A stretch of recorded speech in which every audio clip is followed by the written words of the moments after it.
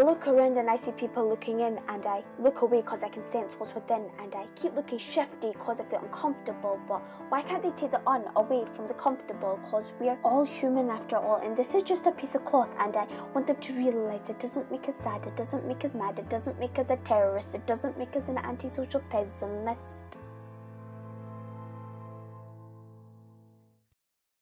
They don't ask me questions, they say statements, and when they're asking me questions, it's backed up with snide comments, and I just can't get it into their head. I try to educate, they try to suffocating them to find the knowledge that's in front of them. I try to be peaceful, they try to be hateful towards anything that is different. So frustrating as it's so simple to us.